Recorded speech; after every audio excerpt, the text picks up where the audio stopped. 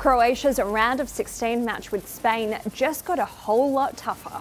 Their midfielder, Ivan Perisic, who has scored 2 goals at the tournament so far, has tested positive for COVID-19 and must isolate for 10 days. All the other players, staff and delegation members returned negative results. Wales have been knocked out of the Euros, and you may be wondering, what now for their main man, Gareth Bale? Well, just don't ask him. I know you were asked yesterday if this was going to be your last game for Wales. You said you wanted another one.